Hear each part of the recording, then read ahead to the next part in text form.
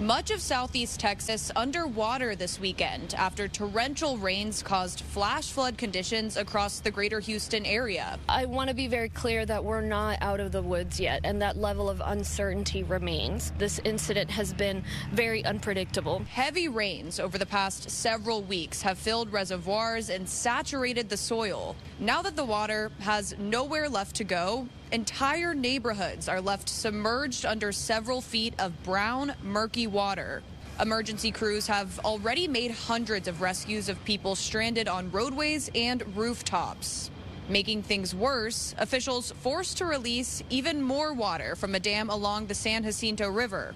That caused the river level to shoot up by 5 to 6 feet in the span of just a few hours. Those who were forced to leave their homes in disbelief at what was left behind. Spent 20 years building this place and watch it wash away. Nothing you can do. Houston is one of the most flood-prone regions of the country. Many here lived through the devastation caused by Hurricane Harvey in 2017. With that in mind, some are just trying to stay in good spirits, relieved that their families are safe. All our kids are out, our pets are out, we're out. It's replaceable. It's okay. Even more rain is expected overnight. A flood watch is in effect until Sunday afternoon. In Atlanta, Madison Scarpino, Fox News.